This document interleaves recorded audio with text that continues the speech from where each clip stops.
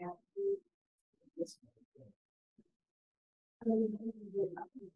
everyone, good evening. I think we're just going to get started as people continue to trip into the room, but please feel free to help yourself to snacks and drinks in the back.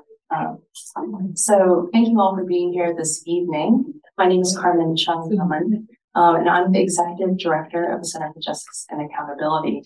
We're a US-based organization that's dedicated to working with communities impacted by atrocity to seek truth, justice, and redress using litigation and collaborative case-building strategies, and with a particular emphasis on seeking inclusive justice for those who may be marginalized even within victim and survivor communities. And so it's really a huge delight and privilege for us to be co-hosting this conversation this evening with the Emergent Justice Collective, Global Justice Center, and Justice Rapid Response. And of course, enormous thanks to the governments of Australia, Argentina, and Colombia who are sponsoring this event.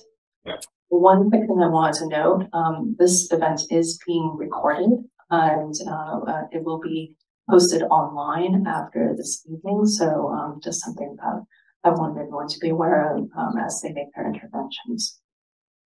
Just wanted to do a quick preview of what the next 90 or so minutes is going to look like.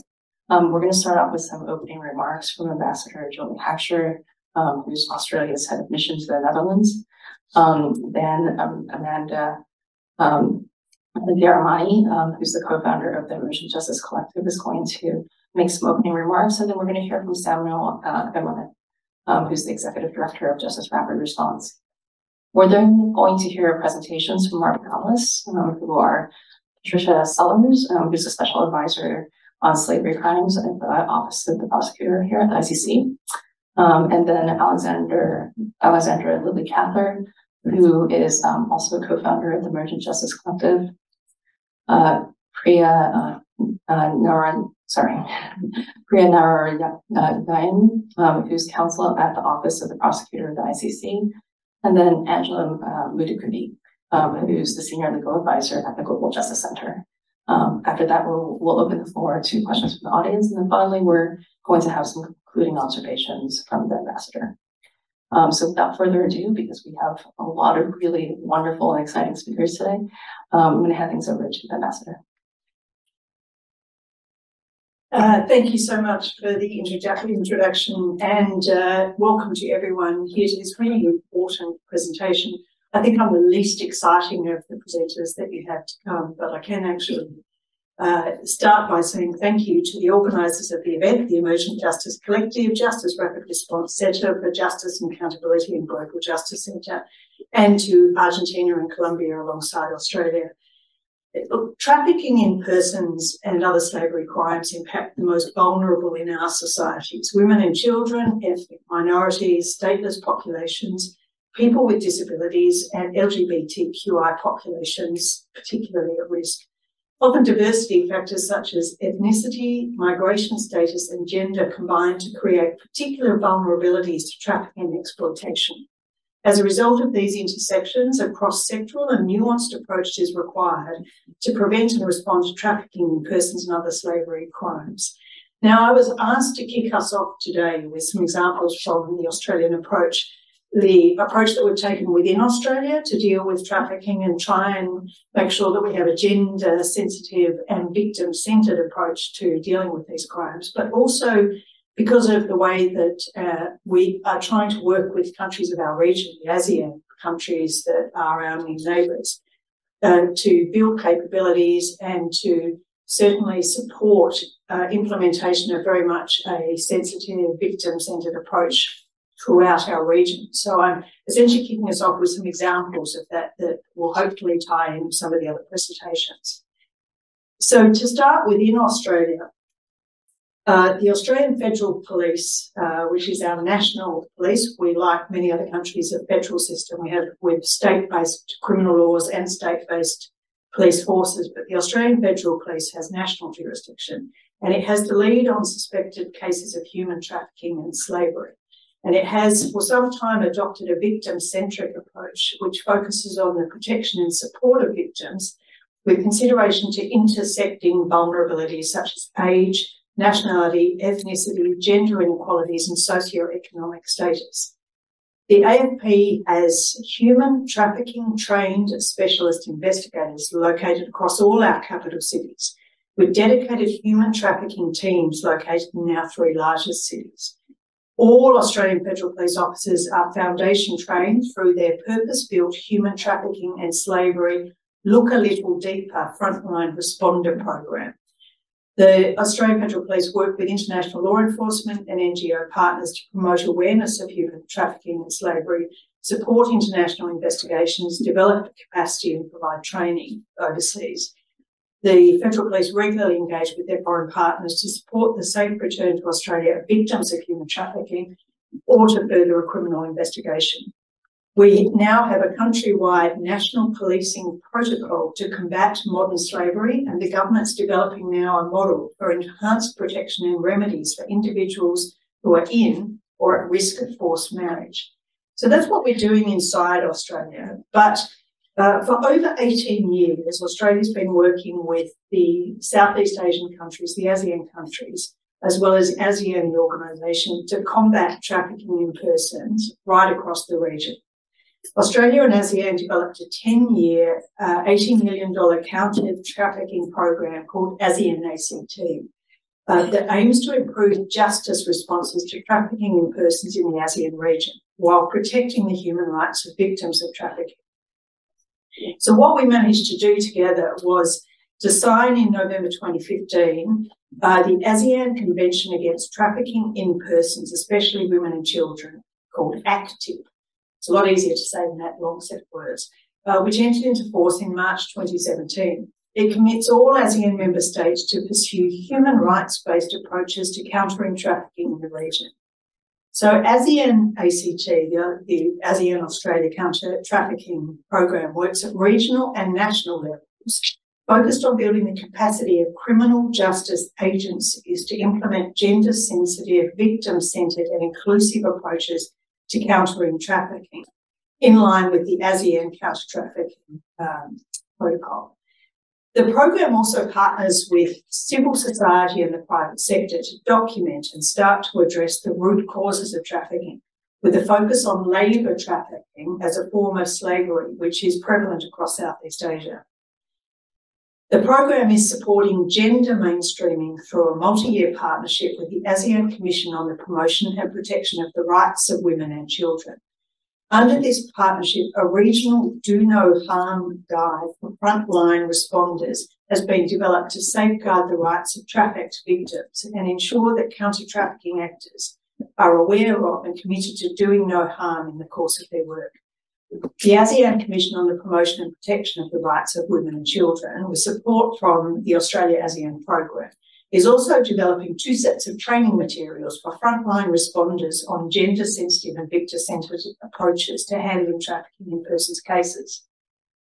The ASEAN Australia program is working with ASEAN member states to integrate victim sensitivity throughout the justice sectors in those countries, with a particular focus on supporting victim-centred and child-friendly courts. The program has developed a set of 8 victim-sensitive court indicators to assist courts to undertake a self-analysis of their systems and processes, and to work with justice institutions over time to ensure courts and other justice agencies are equipped with the necessary tools and information to protect witnesses and victims. 4 studies have been undertaken by the program now with a specific focus on gender equality, disability and social inclusion to contribute to the evidence base for counter-trafficking. So, for example, a legal cases review of trafficking in persons in the fisheries sector has been undertaken, and a review of child justice systems in selected ASEAN member states in relation to trafficking in persons. Just a couple of examples. Currently, the program is undertaking a study of the link between disability and trafficking in persons, focusing on Indonesia, the Philippines and Thailand as the first countries. And the study seeks to document the extent to which people with disabilities are more vulnerable to trafficking, as well as the experience of trafficked victims with disability in accessing justice. Now, these are just some examples of the ways in which we are trying to use our own experience and the approaches we've developed within Australia to develop similar kinds of capability and approaches right across our region. This is a work in progress, and I think just on the basis of the discussions we had before we kicked off this morning, we can already identify ways in which others working in this field, we can share information both on what we're doing and what we're learning, things that work, things that don't work. And there's a lot that we can do together by making sure we learn from one another. So really that was just a few practical examples to kick us off. And I'm happy to hand that to our moderator. Thank you. Thank you very much, Ambassador. Amanda, would you like to go next? Thank you very much. And thank you to everyone who is here today. Is this better? Yes. And thank you to our state sponsors. Thank you, really. I'm delighted to be here on behalf of the Emergent Justice Collective. We have such a stellar lineup of speakers today, so I'm going to keep my opening remarks fairly short. But I really just wanted to introduce who we are as the Emergent Justice Collective and what we're hoping to do and accomplish and why we are here today sponsoring this event. We are a collective of lawyers, researchers, and advocates seeking to nurture an emergent counterculture to the dominant practices in the international justice space. And we focus on pursuing strategies, including legal interventions that are centered on intersectionality, community, healing, and transformation in justice and accountability processes. We came together because we were searching for a more equitable, more sustainable way of engaging in the work that we do. And we quickly recognized that process is just as important as outcome. So we committed ourselves to embodying care and solidarity, interdependence and collectivity in all of the work that we do. And last year, we launched a webinar series that focused on what it means to have an intersectional approach to international criminal law specifically, with the participation of many people who are in this room and on the panel. It was part of our commitment to create a space for public discourse and dialogue on foundational issues that impact the quality of the work that we do. And in that vein, this side event is a continuation of that conversation. And today you'll hear the word intersectionality throughout the intervention. So I thought I would take a brief moment just to define this term for those who may be slightly less familiar. Intersectionality is a lens, a methodology, and a practice that was coined by Professor Kimberly Crenshaw in 1989 to demonstrate that a single axis lens doesn't allow us to understand the multiple and overlapping root causes and systems that carry and maintain the discrimination, violence, and oppression that Black women experience in both work and domestic contexts, specifically in the United States, but that can be extrapolated to much beyond that. Crenshaw illustrated how the experiences of Black women cannot be grasped in their entirety by looking through the single axis lens of gender, because they're distinctly different from the discrimination faced by white women on the basis of their gender. And they are equally different from Black men on the basis of their race. So it's therefore a multi-axis lens that captures the experience of Black women on the basis of their race, their gender, and their class. So we're pleased to keep this important discussion going, and we hope that today will be the beginning of a deep reflection within the international justice community and the recognition that we need a major shift in the way that we do our work. Thank you so much for joining us. And if you have any questions specifically about the Emergent Justice Collective, you can find me or Lily, who is on the panel, and we would love to speak with you during the breaks throughout the week. Thank you. Thank you, Amanda. Over to you. Thank you very much. I think hearing the other panelists, I think I will be the least interesting speaker. I will be very short. My name is Samuel Emonet. I'm the Director of Justice Rapid Response. And I wanted to reflect briefly as an opening remark about the work that we have done and how we have seen how intersectionality can be relevant and important for the work that we do. You need the hundreds of experts that we have been deploying to support justice and accountability and human rights investigation in the past few years. They have shown that many of these crimes and violations are driven by systems of discrimination, like multiple layers of discriminating factors. And if you do not apply an intersectional approach when you analyze those situations, there is a risk that you will miss a number of things that are really important throughout the justice process. I'm just going to mention three. The first one is that you risk overlooking crimes that are affecting certain people or group, which means that you will affect directly the investigation and the prosecution part of your work. There is a risk that you will not understand that those violations, they affect victims and survivors differently. And therefore, you will affect the whole reparation discussion for them. And the third dimension is, again, an example. There are many more. You might miss the underlying causes of the crimes and violations that happen, and you might affect the actual preventive effect of justice from that point of view. So just giving you these three examples show how important it is to be able to apply that lens to the work throughout the justice process. So at Justice Rapid Response, I'm really happy to say that I'm proud to be having that event today with our partners. We have decided to systematically include this intersectional lens in the work of the experts that we are deploying to support justice and accountability actors. We have done so on SGBV, on crimes affecting children, but we realize that we have to take that step further and really integrate that notion throughout. So we're really excited to hear the panelists today and to partner on that very important issue. Thank you very much. Thank you so much, Samuel, and to all of our partners and sponsors for the event today. So our first panelist this evening was Patricia Viseur. She is an international criminal lawyer, scholar, and advocate. She currently serves as the special advisor on slavery crimes at the ICC and is a visiting fellow at Kellogg College at the University of Oxford. As a prosecutor at the Yugoslavia and Rwanda International Tribunals and as special advisor at the ICC, she has developed the legal strategies that led to groundbreaking decisions recognizing sexual violence as constituting war crimes, crimes against humanity, genocide, and other international crimes. This evening, Patty will help set the stage for this conversation by discussing the interplay between intersectional justice and slavery crimes.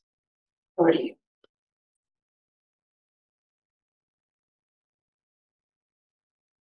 Thank you very much, Carmen. I'd like to thank Madam Ambassador, Australia, Colombia, and Argentina, and also Carmen, Amanda, Lily. Thank you for organizing this, and Sam for the wonderful announcement that JRR is including intersectionality in all of its projects going further.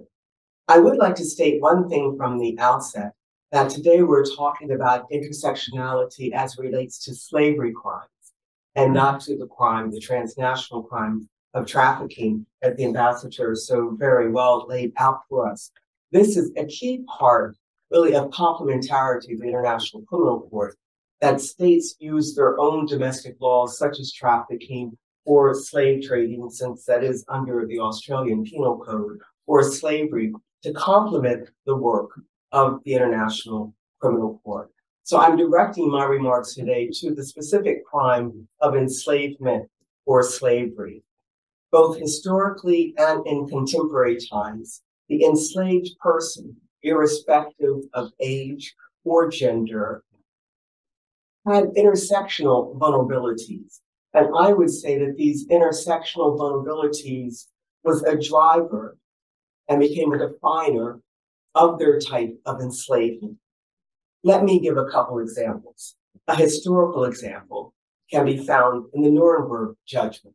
I know most people, and particularly those interested in intersectionality or gender, throw the Nuremberg judgment away because it didn't mention the word rape.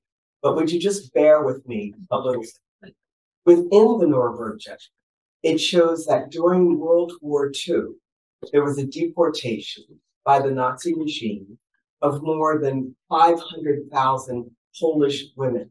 They were deported to slave labor as domestic workers in Germany. The women were vulnerable. Why? They were vulnerable racially because they were non-Aryan Poles. They were vulnerable because they lived in occupied Polish territory and were Polish citizens. And they were vulnerable because they were females, and thus their enslavement destined them to become domestic slaves in the homes of their enemies. A more contemporary example of the intersectionalities that we find in slavery could be the boy who endured the crime of being a child soldier while simultaneously being an enslaved child, and whose intersecting vulnerabilities of age or ethnicity and the very vulnerability of his gender being a boy defined the parameters of his enslavement, as it does most contemporary instances of child soldiers or children who might across the desert. It is their age and often their gender, the reason that they were first sent out from home and the reason that they can be hoisted into enslavement. Slavery, as defined under the Rome Statute, entails the exercise of any or all of the powers attaching to the rights of ownership over a person. And that can be de jure ownership or that can be de facto ownership. Cultural practices are a type of de facto ownership. This does include the trafficking of women and children, but as a description, not as a transnational crime. Because if there is trafficking that goes on, the Rome Statute has jurisdiction only if they can prove that very high threshold that someone has been exercising powers of ownership over the person. And sexual slavery is an enslaved person, often a female, who is caused to engage in an act of a sexual nature. Often that act is rape, and often we only see that lens when it's heteronormative rape. But the very exercise of ownership over a child or an adult is usually based upon their gender and based upon their intersecting vulnerabilities. And that can be whether these vulnerabilities are temporal or are long-term. The vulnerability could be endemic to the social, the economic, the ethnic, the race, or the nationality, or the age of the enslaved person. Or the vulnerability could be very short time and might be a relationship between two enemies where one has to succumb to the other and as enslaved. So the Rome Statute requires that the exercise of powers of ownership be established, whether it be in the process of selling, exchanging, or trafficking in persons. And proof of the exercise of powers of ownership over a person is how the status of enslavement can be determined. The condition or status of being a slave is a continuing condition. Slavery is not cultural. The moment you are reduced to slavery begins the time span of the enslavement. And there's no minimum time requirement for slavery. It could be hours, it could be days, it could be years, and for many, it is a lifetime. Manifest intersecting vulnerabilities of the enslaved person not only allows us to identify and consist of evidence of enslavement and how the powers of ownership are exercised, they also give us another very important evidential start. It is these intersectional vulnerabilities that should not be disassociated, but rather that should assist us to reveal the patterns of conduct, the practices, the policies, otherwise, the structured criminality of the perpetrator. I would call these forms of enslavement slave resistance, such as the enslavement of adults and children to become porters or to work in mines, or the enslavement of children to become fighters. These are structures of the perpetrator's criminality. These are also the structures of how we see the disregard for protected persons under a war crime scenario, but even much more so. These structures reveal the widespread and systematic attacks during crimes against humanity. We should also not forget that these structures of enslavement can coexist. The enslavement of the Yazidi females factually and legally overlap with their genocide. Yes, enslavement can be a cumulative crime to other crimes. And this is how we understand a bit more of the perpetrator's mentality or the collective of perpetrators and their mentalities. These intersectional vulnerabilities determine the manner that the perpetrator constructs their criminal system, whether it be the acquisition of the slave, the use of the slave, or the further disposal of the slave. All of this is determined often by age, gendered abilities, and the perception of the eyes of the perpetrator. So the labor in the fields by Ntaganda of Porters and Ongwen were the fighters in the field of Lubanga as child soldiers, who were sources also of labor, for the monetary ransom from migrants in Libya is indicia and evidence of vulnerabilities that reveal enslavement. Also the rewarding of fighters to have sexual access to slaves reveals a system and the evidence of enslavement. But each situation, as I say, is relying upon intersectional vulnerabilities. So how do these varied continual practices of slavery speak to us? They do because they reveal the perpetrator's ideology. They reveal more than motive, they're evidence of intent. The girl child soldier, who in addition to age-related sexual vulnerabilities, now has vulnerabilities that might relate to her reproductive system. The vulnerabilities can increase during the periods of enslavement. Most children's vulnerabilities include the fact that now they would not know how to get home, and they know that their family is not there. The increased vulnerabilities of migrants often is that the harsh conditions of transit must now be combined with them being deprived of any financial means and placing their families at a high risk to pay ransoms or to be threatened. And I would say among the most vulnerable of the vulnerabilities that slavery can show us is a newborn baby slave born from the enslaved mother. So I think it's imperative that we use an intersectional lens to look at the slavery crimes under the Rome Statute. And that's why I welcome the presentations of my fellow panelists. Thank you.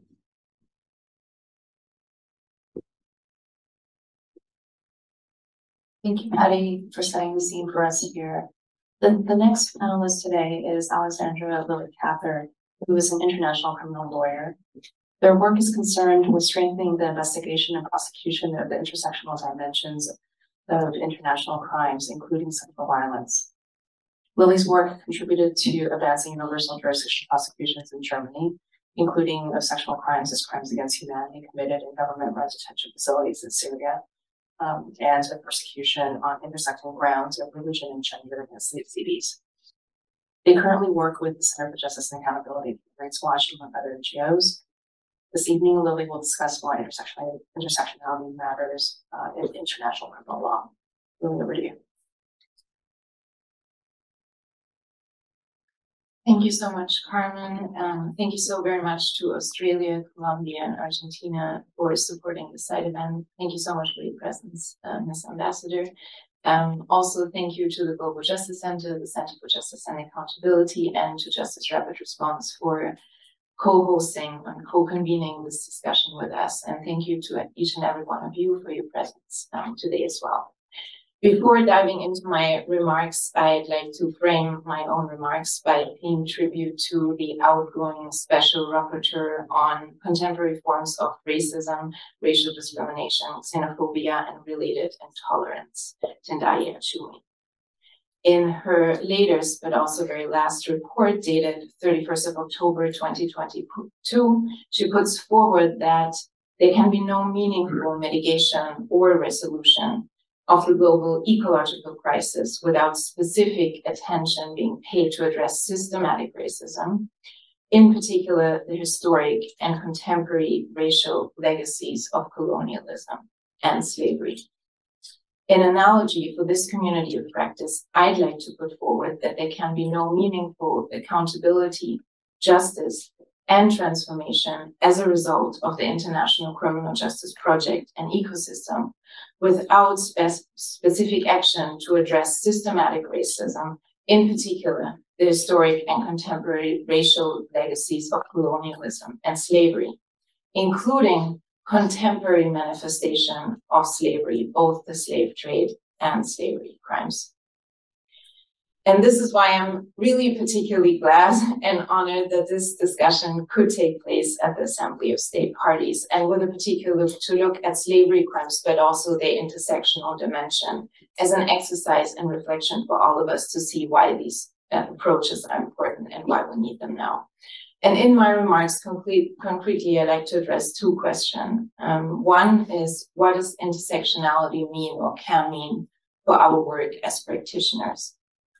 And why does it matter for the broader ecosystem that is international criminal justice and the International Court more specifically?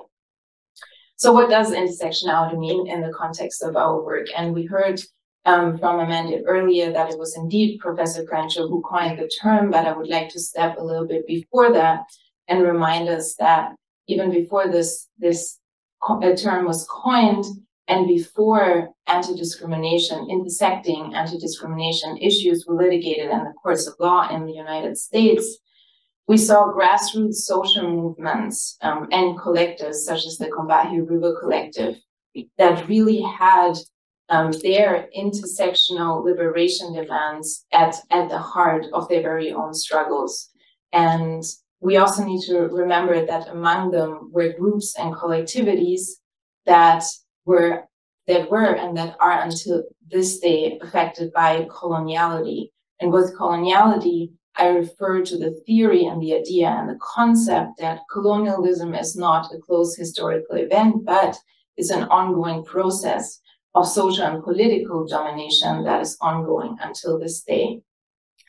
Among the groups that saw intersectionality not as a theoretical concept or lens, but really at the heart of their struggle, were also collectivities and groups that are and were affected by what Satija Hartman calls the afterlife of slavery.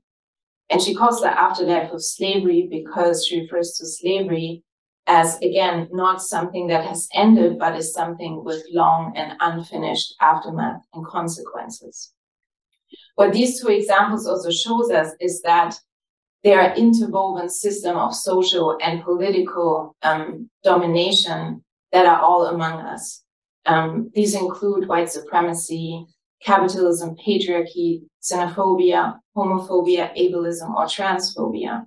And these lie at the root of the violence we are seeing in our everyday. These are the structural drivers of the violence we are seeing every day. But these are also the structural drivers at the root of the mass violence that are under the jurisdiction of the International Criminal Court, including contemporary manifestation of slavery crimes in, for example, Uganda, Libya, or Ukraine. So why does it matter for the ecosystem that is international criminal justice and the International Criminal Court to be concerned with a multi-axis lens to understanding harm instead of a single-axis harm? And I put forward 2 points. I think it matters on the one hand for the substantive work we are doing in investigating and prosecuting international crimes.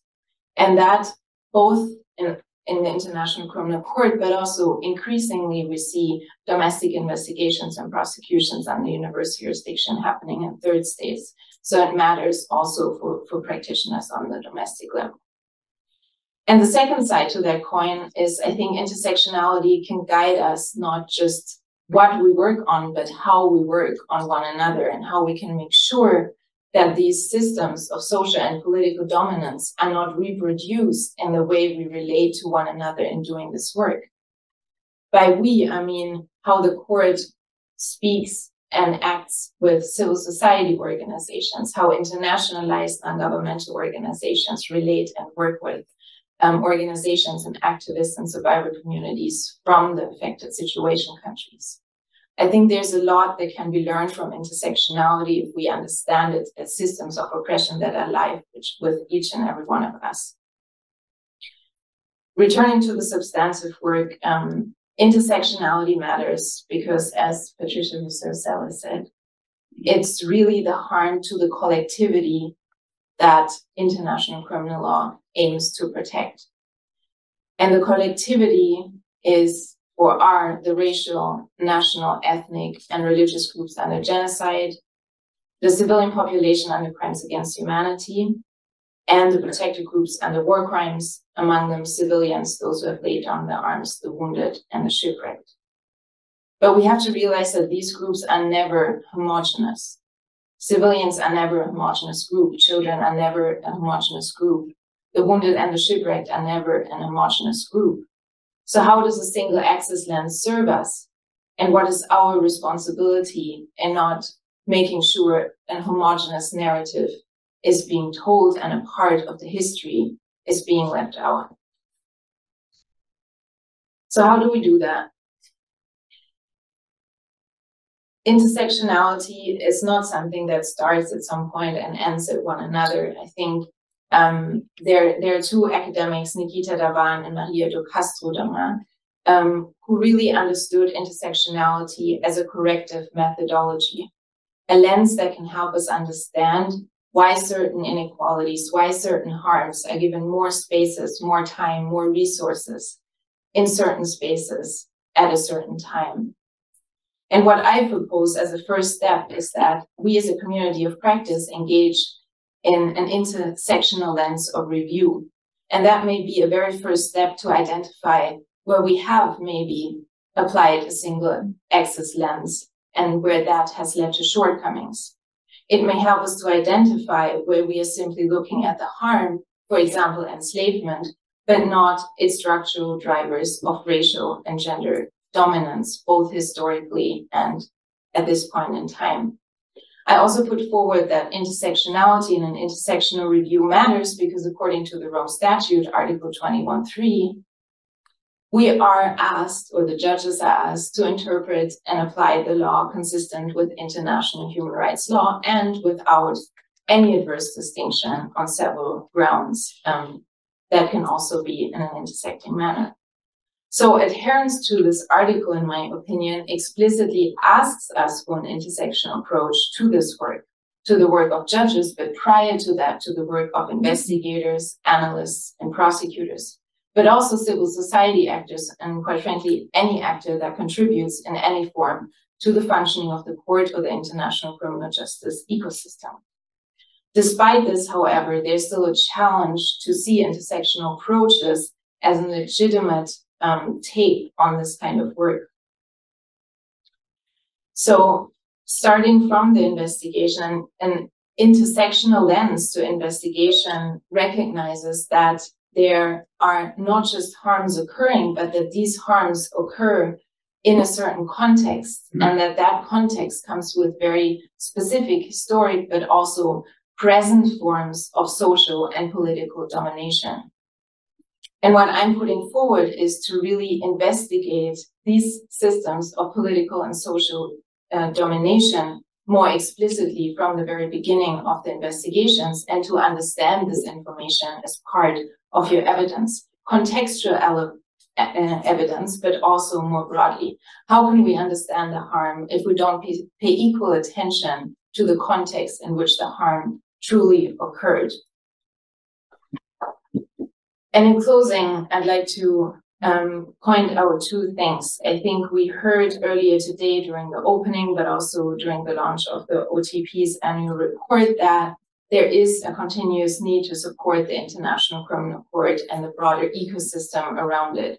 And that it's very critical that states continuously provide resources, but also that they adopt and strengthen their own legislation so that they are able and with institutional and care support for communities around to advance accountability for international crimes alongside the International Criminal Court. By the same token, I think it's really also an appropriate time to openly speak about the fact that what we practice at the small scale sets the pattern for the whole system, and that's a quote by Adrienne Marie Brown. So it is really encouraging to see that workplace culture and workplace discrimination becomes openly part of these conversations. But what does not become part of these conversations yet is that workplace culture and discrimination is not without link to the work that we are doing and its impact. So I think we need to speak more openly also about the colonial legacies of international law, as well as the colonial legacies of international criminal law and our role within that. And lastly, also the recognition, and this is not to dismiss any institution or any person, the Rome Statute is a punitive carceral instrument and institution.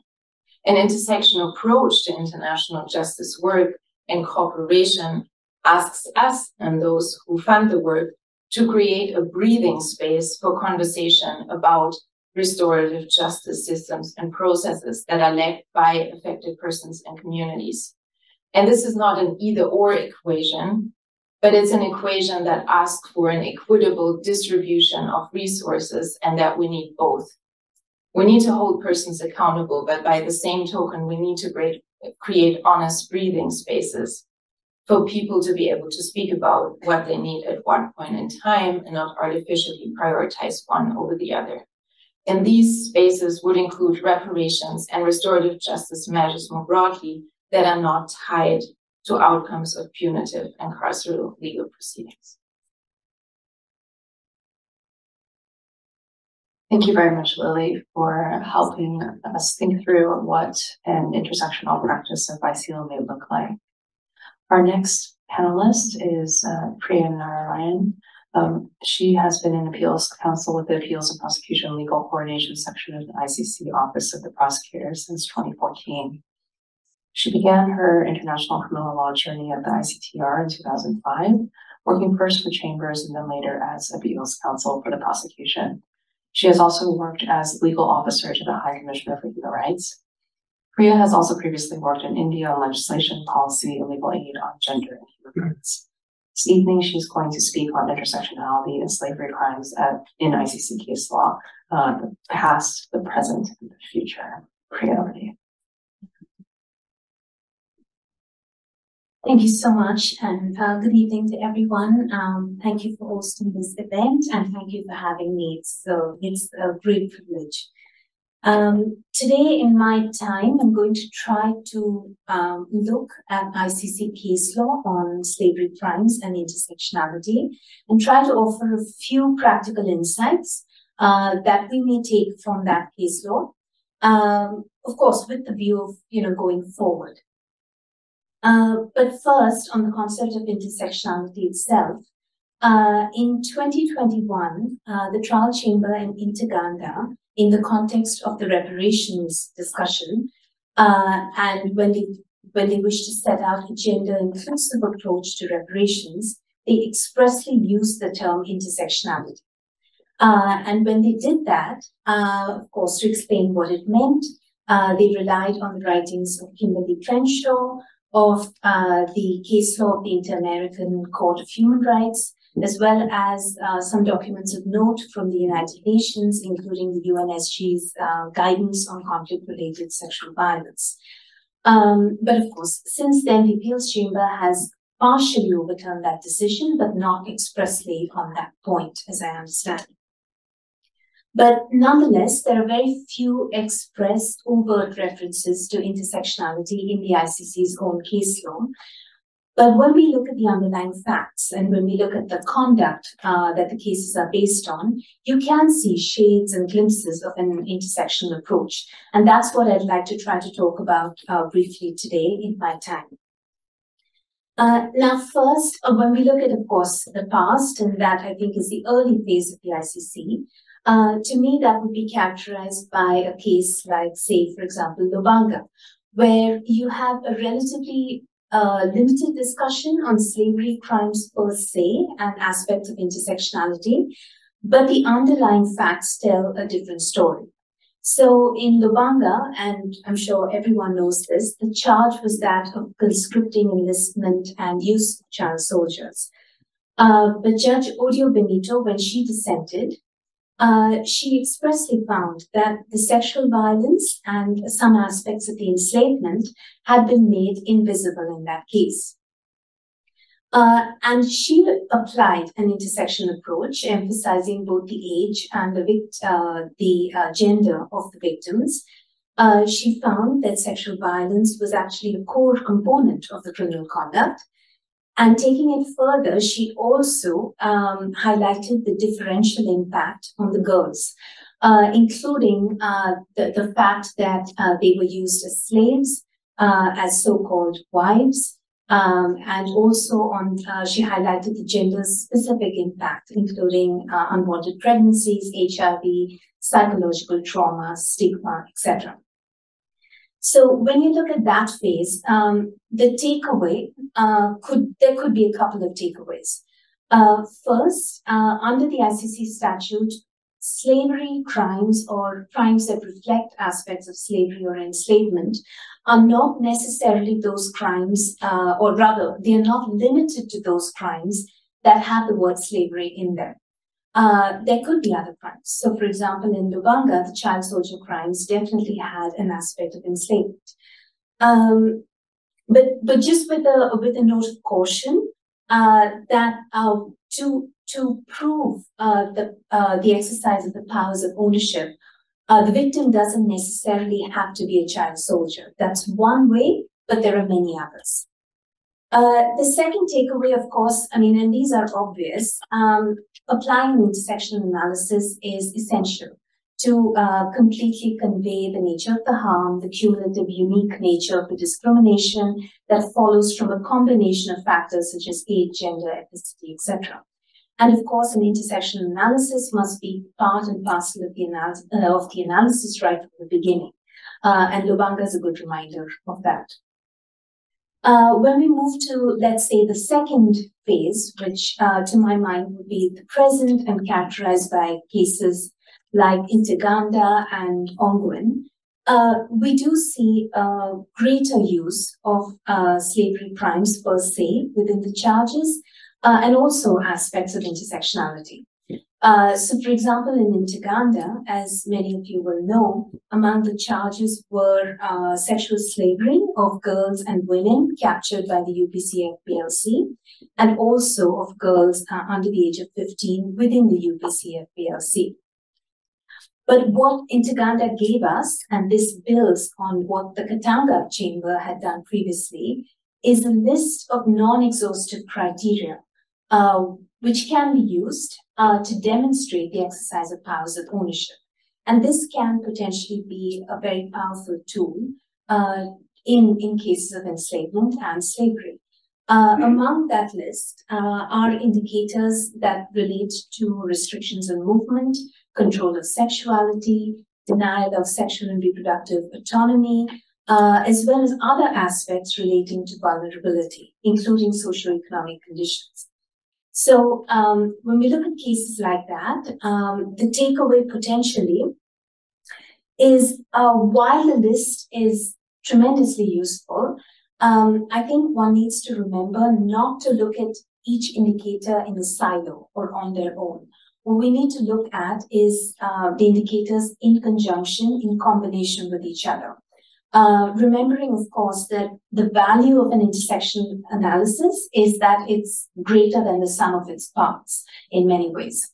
So, for example, if you take an indicator like the control of sexuality, which is a very important indicator in cases of enslavement, especially, for example, to show the sexualized ownership over children in cases of enslavement. If you look at that indicia in conjunction with, let's say, the victim's own vulnerability or even poverty, that gives you a very different and expanded understanding of enslavement in that case.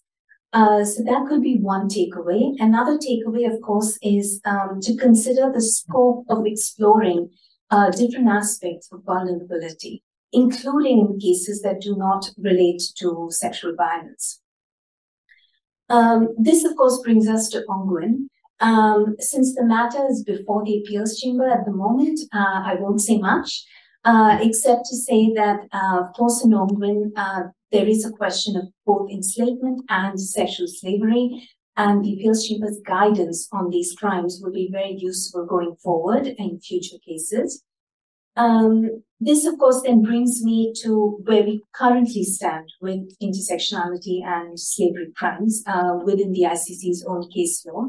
But I'd also just briefly like to flag that there are interesting conversations on intersectionality also in the context of persecution, which of course can be highly relevant to the crime of enslavement and slavery under the ICC statute.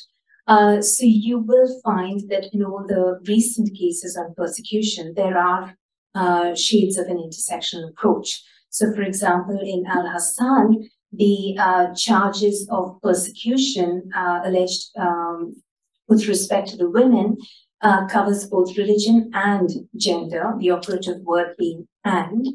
And then, for example, in Ghahremani, which is the case relating to the situation in Sudan, again, the charges relate to political, ethnic, and gender grounds. And in our view, these multiple intersecting ways in which to present the charge was really the only way to properly demonstrate the full aspect of the victimization in those cases. Now, looking to the future, and I'm sure the discussion will go there as well, but there would be, in my view, potential to explore the full scope of enslavement and slavery under the ICC statute. And this can be done in a variety of ways. One, to be alert to the different conduct, and that can be relevant to enslavement and sexual slavery. And this, in some ways, we need to be aware of their historical origins, but we also need to be able to keep up with new and emerging conduct as well. So both of them. We also need to, I think, learn to look beyond the obvious. And as we said, a slavery crime is not necessarily only the crime that has the word slavery in it. And the ICC statute has great potential to reflect various aspects of enslavement, including in the crimes of persecution, forced marriage is another inhumane act, forced pregnancy, including particularly the aspects of unlawful confinement, as well as rape, other forms of sexual violence, and also, of course, child social crimes, and there could be others, of course. Lastly, I'd just only like to say that with respect to enslavement and slavery, there are, of course, some aspects that are not expressly criminalized under the ICC statute. But can we look at other ways in which we can use the existing toolkit to also reflect those crimes? So that's just something to think about for the future. But otherwise, I really look forward to listening to what you might also have to say. Thank you very much.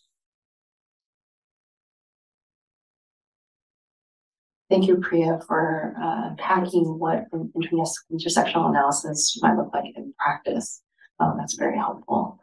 And so our final panelist for this evening is Angela Mudukuti from the Global Justice Center, where she is a senior legal advisor.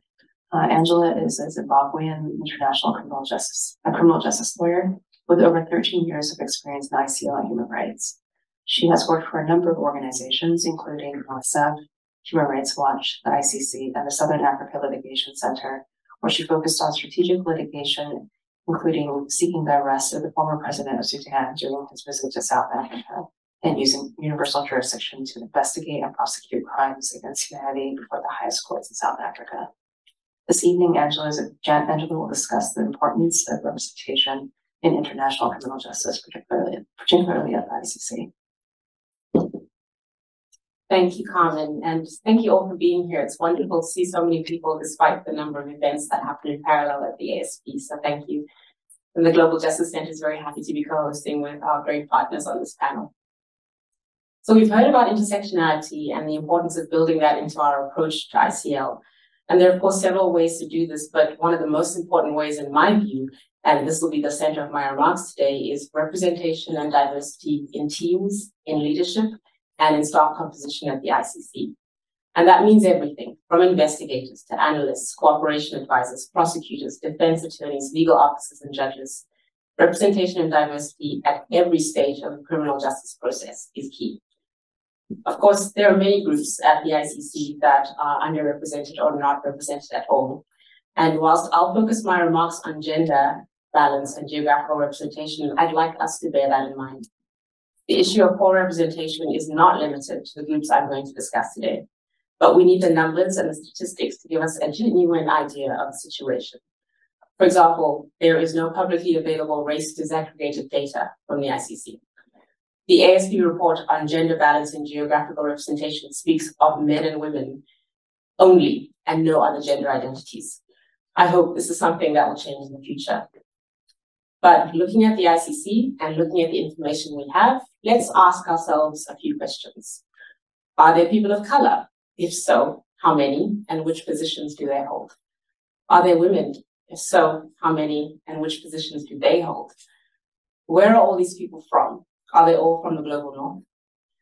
Unfortunately, the answer to these questions does not paint a very positive picture. Starting with gender diversity at the ICC. As of July 2021, according to the ASB report on gender balance and geographical representation, female staff comprised 48.1% of the court's professional staff. Male staff, 51.9%. Sounds okay, it's not great, but it's okay. But when we dig deeper, that's when we see the problems. 81% of these women are in lower level positions. So at D1, we have, that's director level, we have 1 woman and 8 men.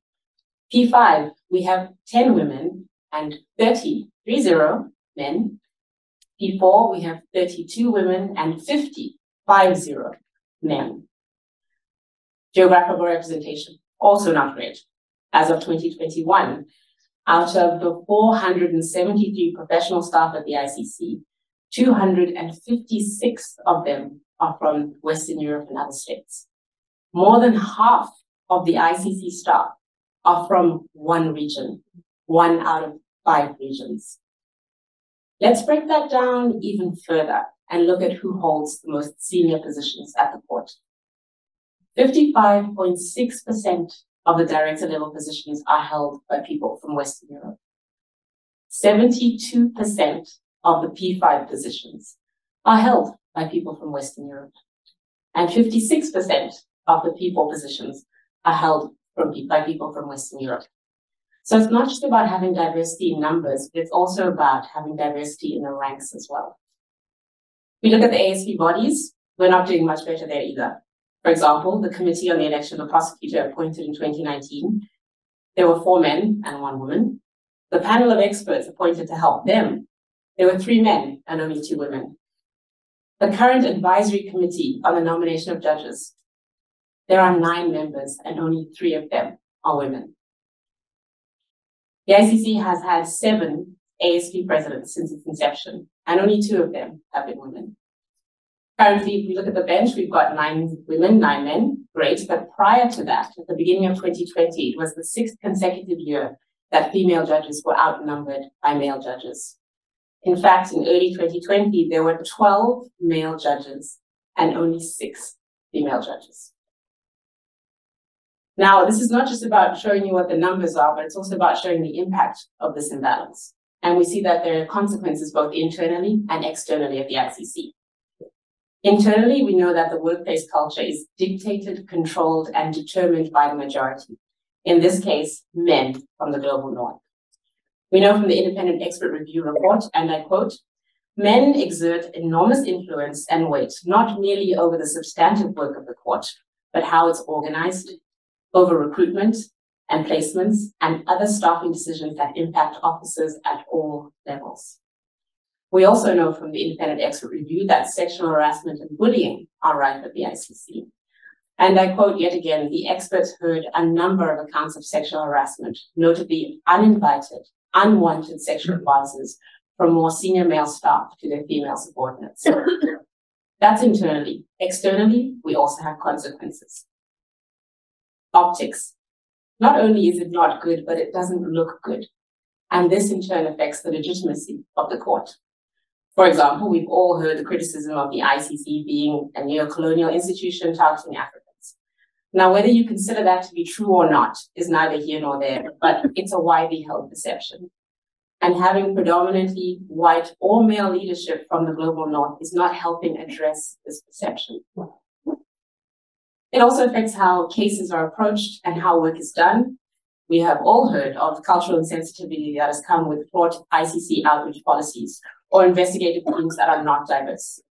Think of the impact this has on the witness or survivors who are already in a vulnerable space, never mind being questioned by someone who's perhaps too far removed from your context to ask the right questions and to treat you in a way that is respectful. You need to ask the right questions to get all the information. And if your questions are homogenized, stereotypical, and non-intersectional in framing, your case is inadequate from the very, very beginning. And that in turn leads to a failure to fully address the harm suffered by survivors and victims. It also affects the court's legacy. how will the court be remembered? How will other international criminal justice initiatives be viewed if the situation of the ICC does not change?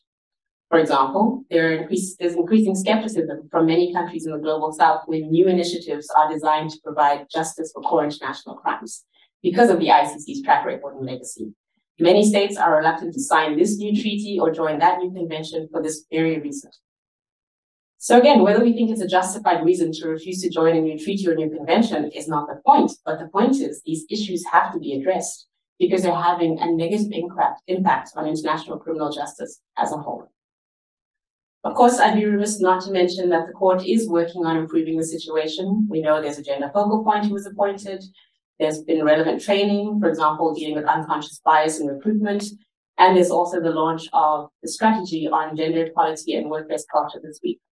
And these are fantastic developments, and those who are behind these developments need to be encouraged and supported. But one of the most important things that has to change at the court, and there's great resistance to this, is term limits.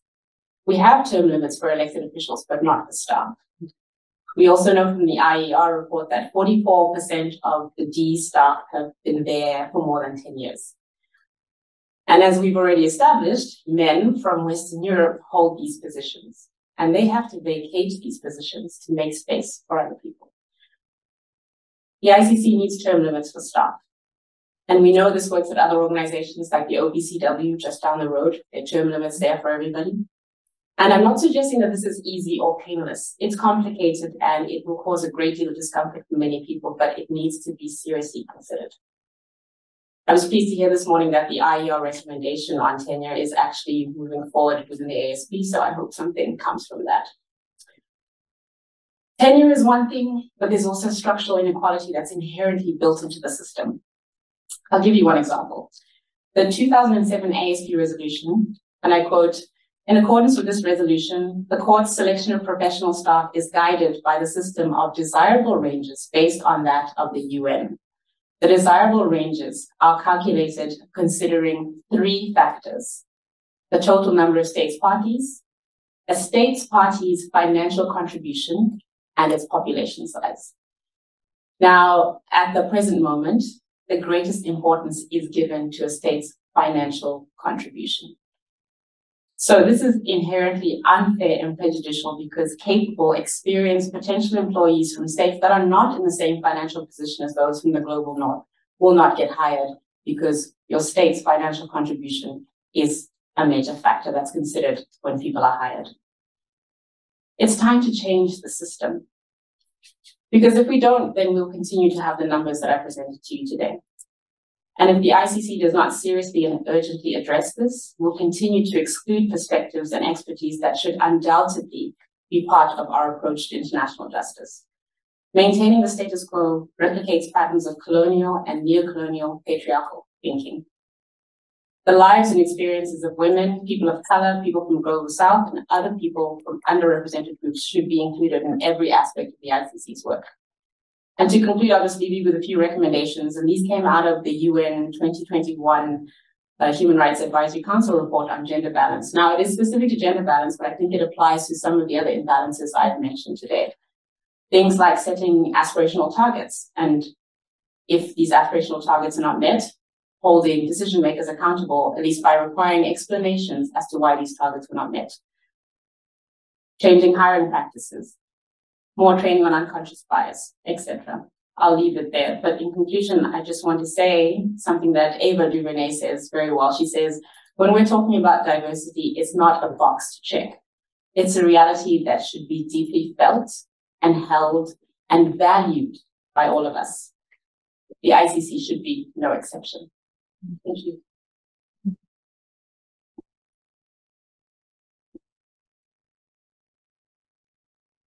Thank you to Angela for that very sober assessment and to all of our panelists for their presentations. We now have some time for questions from the audience.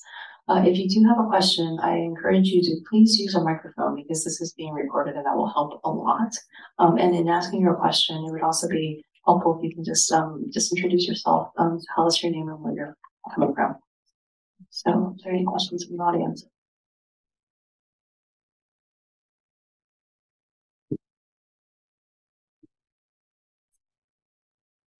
Sorry, Layla Sadad, Washington University, and also special advisor on crimes against humanity. And I was so thrilled by this. All the presentations were so interesting. And I have one, I just have one question, which is really maybe for Patty and for all of you, actually, which is thinking technically about intersectionality and slavery. I want to go back to what Priya said with respect to Nidaganda, because it really came up in the Nidaganda case, and it came up in the question of who is a civilian in that case. And this is where some of the conversation about who's in the room deciding what to charge is relevant, which it was also relevant with Lubanga, because one of the things that's always troubled me, and Patty, maybe you can speak to this too, is when you have individuals abducted and taken into a rebel force and either forced to fight or enslaved in some way, mistreated in other ways, it's always bothered me that they lost or IHL status, their civilian status. And the Nidaganda case only admitted that it could treat as war crimes, basically sexual violence against kids under 15 that were taken into the force. And I think if you think about what happens when individuals are abducted from their village and taken into a rebel force, the fact that they can then be, some of them might be protected by crimes against humanity law, but some of them would not be protected either by crimes against humanity or war crimes, because they just fall into the cracks there. They're no longer civilians and they're not protected by the laws and customs of war. That's always struck me as a really painful gap in our framework. And I just wonder if I've had these conversations over more than a decade, actually, with folks inside the office. And I just wonder if that's something you could speak to about how do we overcome that problem of victimization that just doesn't fit our framework, because our framework is insufficiently intersectional, if I can borrow Kim Crenshaw's typology. So thank you, and fabulous presentation. And Angela, all I can hope is that we get lots more money and we can just hire lots more staff and we can help the imbalance there rather than waiting for the tender policy. So thank you, Leila. Patty, do you want to say something? And then Priya. Leila, I think you identified what I call one of the structure deficiencies in the statute. And so I think the Special Court for Sierra Leone looked at that issue and said, well, children should come under crimes against humanity. They're part of the civilian population. And you can see in Uganda, one of the struggles they have, and that they should have, even if they move beyond the status of protected status, by saying the framework of international law is different, is that you have a group of people, let's say below the 15-year-old range, children, who are in a situation that they can't consent to. You can't consent to whether you're conscripted or enlisted. You're in a non-consensual situation per se. And then you might have a sexual slavery that you have to endure, which is a non-consensual situation per se also.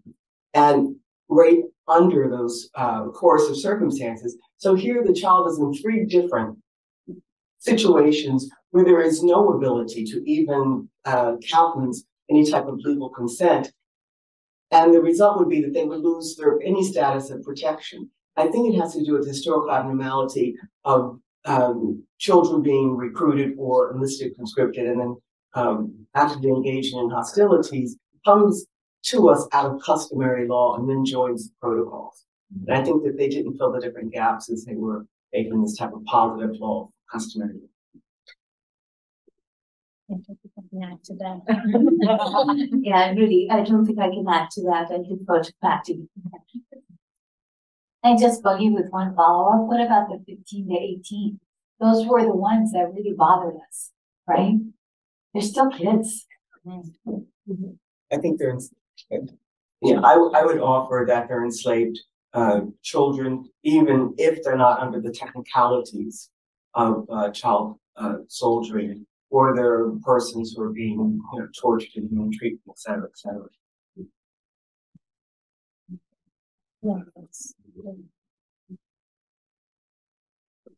Thank you. Good night to all. Fabiola Cruz from the Embassy of Bolivia. I'm really thankful for all the information we have received today. I have a comment and also a question. This intersectionality is a method. I understand that it helps us to understand the whole picture. But maybe we can. But the factor that affects most to the ICC and also to the victims are more gender.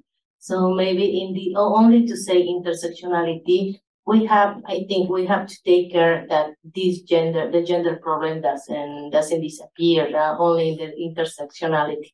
I'm talking as a woman and also as a citizen of a less representative area that is Latin America.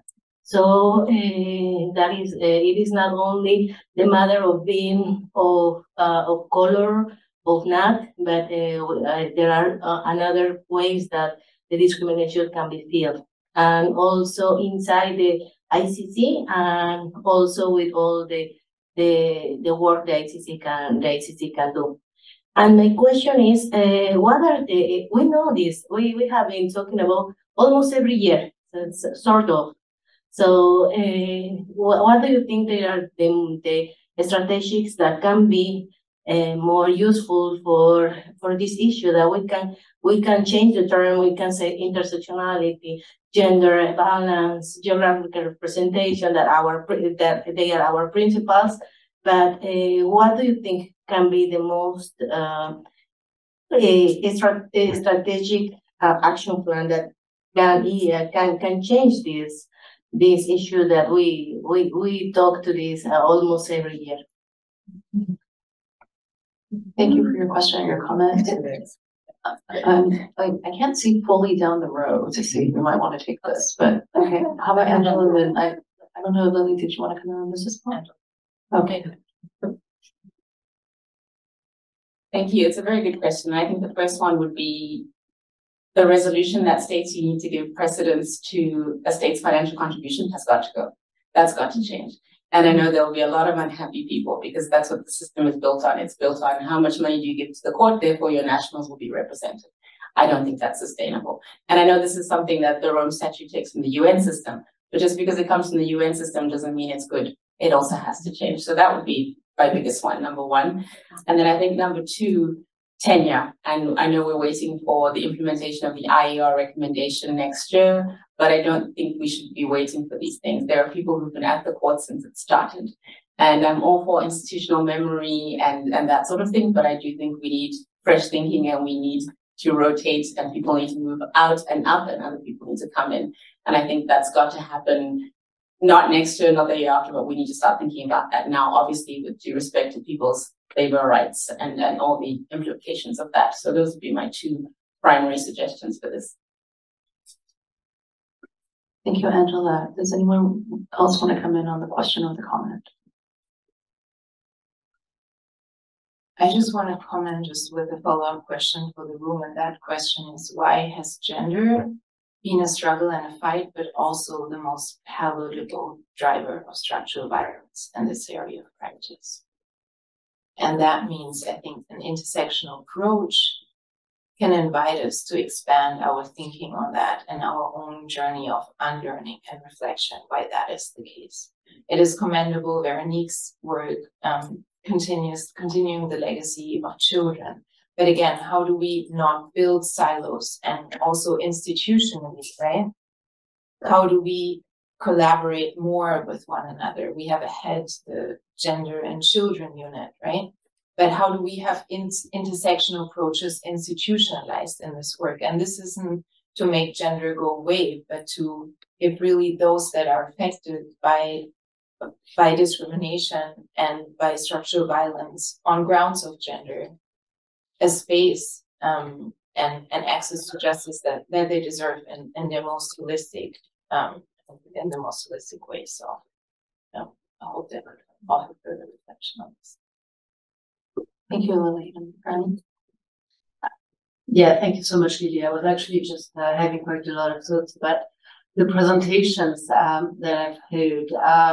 And I can't agree more than what you've just been saying, Lily, in terms of avoiding silos. And when we look at gender in the context of intersectionality, I think with children, I mean, I prefer to refrain using the term children. I use under 18 from the age of birth to adolescence. Because the problem with children is, in the mind, there is very often this picture of this, and there is nothing more different in the development of the brain and physical development and emotional development of an individual than the way it happens during the first 18 years. And add complexity in the intersectional dimension is the gender, but it's also the educational level, it's also the maturity and the capacity to engage in justice and so forth and so forth.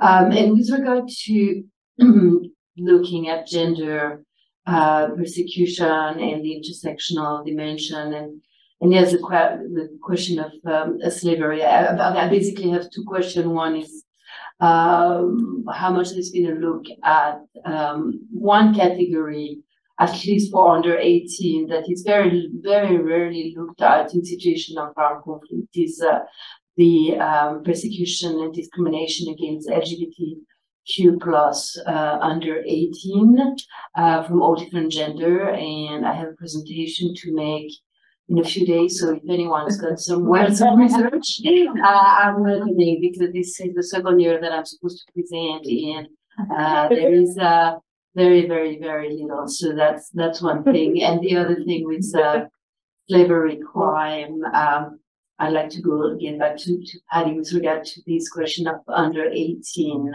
and how do you approach in multidimensional, intersectional, dimensional approach of under 18 slavery crimes.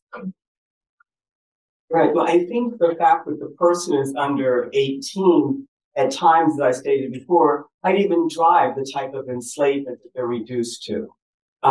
Because the under 18-year-old is not yet the psychological mentality of an adult, but might be physically able to do more things than a younger child. So sometimes that very age group drives the type of enslavement they might have. And I'd like to offer a historical example that might not be completely analogous today. But within the Arab slave trade, which could be called the East Africa slave trade, not the West Africa slave trade, they in particularly wanted boys who were between 14 and 16. And those boys, unfortunately, while being slave traded prior to reaching homes in the Ottoman Empire, those boys were castrated so that they could become eunuchs. And therefore, their slavery function was to oversee the harems of females who were sexually enslaved. So you have the enslaved guarding the enslaved, and both were sexually enslaved and sexually altered. But they in particularly wanted that age group below 18, the 14 to 16, 17-year-olds. Now, we have to, I think, as Priya said, have historical awareness, but also to look forward, see what new types of enslavement could be encroaching on that age group and on a sexual orientation group also, such as possibly the Basha boys from Afghanistan might fit into that age category in terms of a different form of sexualized enslavement. Thank you. Ronnie, for just the benefit of the recording, could you just introduce yourself quickly? Yes, I'm very sorry. I'm the lead on Cheung conflict that saves the children in the UK for the last 10 years, and I'm also special advisor to the SEC Prosecutor on crimes against and affecting children. Surprise. Thank you very much. Yes.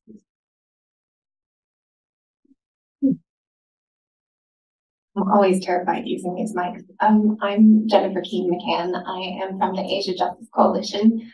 And in that capacity, thank you for this presentation, your presentations, your thoughts.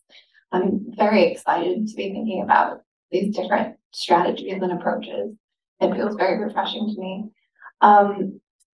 As we think about intersectionality and the crimes, what does thinking about intersectionality and defenses in relation to slavery do? I'm thinking about non-prosecution, non-punishment principles in relation to trafficking. Do we also think about how that impacts our defenses that we use in the international justice system? Well, I'm not certain if this will come anywhere close to answering your question. We caveat with that. But because trafficking is a different crime with different elements that have to be proven, and it's a transnational crime. It's the equivalent of drug trafficking, organized crime for gun running. And so the elements of trafficking are different than the elements of enslavement and even slave trading. Under trafficking, you do not have to prove exercising any or all the powers of ownership over the person. And under trafficking, depending on whether there's coercion or force, an adult person who's been trafficked might not have to show that there was no consent, and only the child under 12 has per se non-consent under trafficking. Under slavery and slave trading, consent is legally irrelevant, period. And slavery, slave trading, it does not have an age basis in terms of who can qualify for certain defenses or not. And there's no requirement of forced coercion or anything under slavery and slave reform. So by their very nature, they're very different. But I think slightly getting to what you've raised is when one looks at the intersectionalities that the trafficked survivor embodies. Like, as I tried to say before, this is a reflection of the power structure that the trafficker wanted to place or utilize on top of the survivor and created part of their, either their trafficking system, but with their end result of having to be reduced to an exploitation. So I think what we can get from that is a reflection of how the organized crime operates and what is the modus operandi for going after certain persons as opposed to other persons, and also to maintain the system.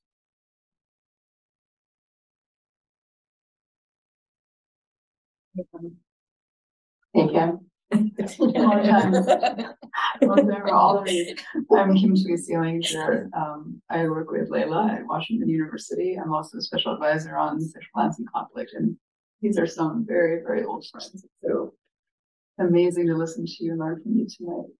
I was just listening to your question and Patty's response, and it struck me that another piece of it is the way we understand perpetrators themselves, right? And what do we do with the fact that Coriello or Onwen were child soldiers and abducted when they were 13 and have a different understanding of family and the moral compass? And how does it affect our thinking about defense or sentencing and clarity on that? But then so many other situations and contexts right now where we have at least particularly lower level perpetrators who are marginalized and forced into combat positions or recruitment.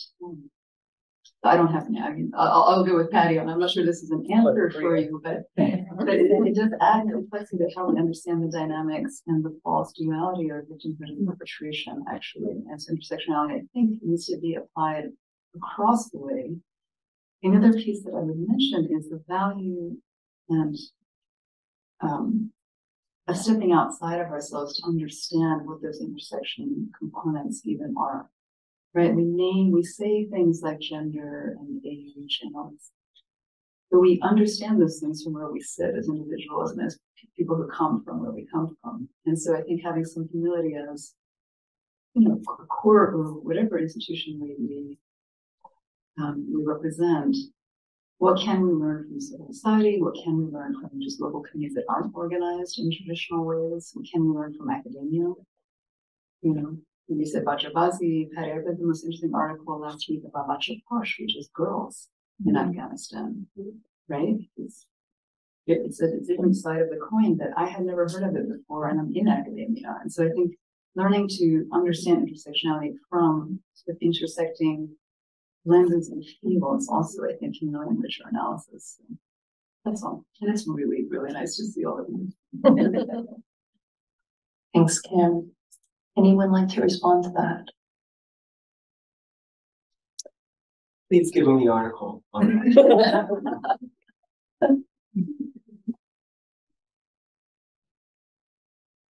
I'd like to maybe connect the dots between what you raised and also what Angela said, and like how can we move as a community of practice, not from deciding over to deciding with, and how can we do that, right? And who needs to be part of our team? Who do we need to consult, and with what capacity?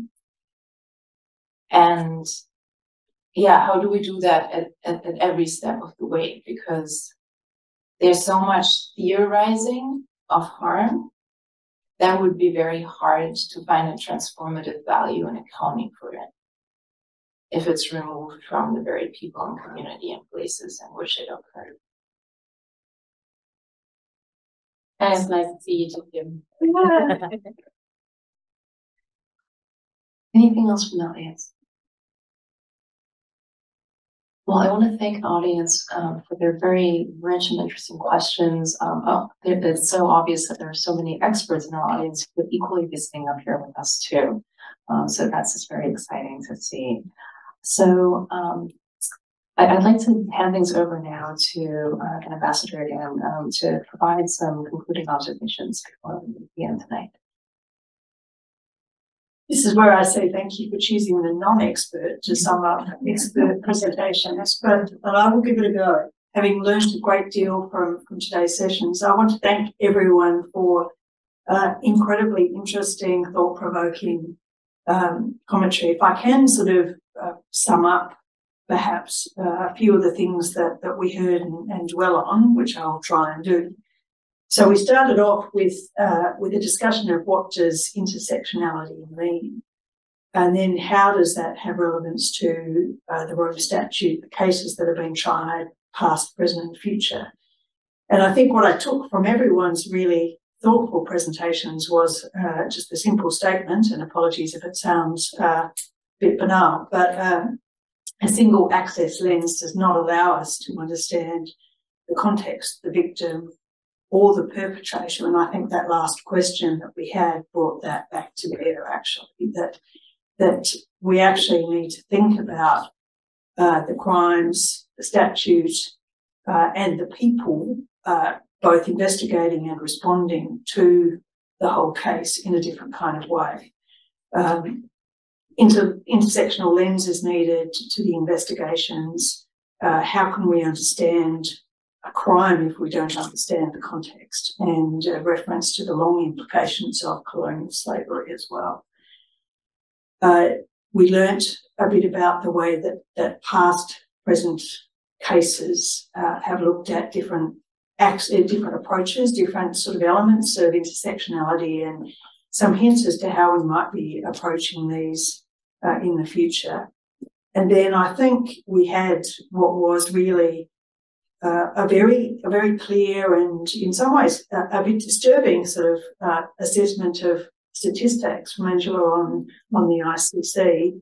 And if I can bring back to my own sort of comments at the beginning, then a look at how can we actually address not just some of the problems within the organisation here, but within the criminal justice system. And I gave some examples of how we're trying to actually build intersectionality into our own justice system, but also to build capabilities to ensure that intersectionality applies in the justice systems in countries around us in approaching crimes at that more fundamental level before it even gets to the ICC. So where does that land us? Clearly, as a government representative, I think it lands me looking again at sort of issues such as the ICC and how we staff it, how we recruit, how we staff, how we actually make sure that in the way that we approach the cases that we have, the ways that we actually engage with other countries and across issues, that we actually remember that intersectional issue. I thought and I can't remember who said it now at that point, that how can we understand these cases when we all sit in the same place or come from the same perspective? And that's actually very true, and it's very hard to do. So I think from my perspective, there was a lot that was incredibly erudite to learn from here, but there were also some really fundamental questions about how do we actually bring an intersectional lens when we don't think in the right intersectional ways either. So from my perspective, that's kind of a rather rapid and not expert assessment of what we heard. And I suppose a question is left, how do we actually, beyond staffing the ICC differently and funding the ICC better, how do we actually address some of these issues that we see? Now, that is a question that I think is out there. And that's my concluding remarks. But thank you, everyone, for teaching me a lot and for making me think a lot and prompting me to think about the way that we engage on these issues here. Thank you, Ambassador. And I think that concludes next. So if you would join me for just another round of applause for our great panel.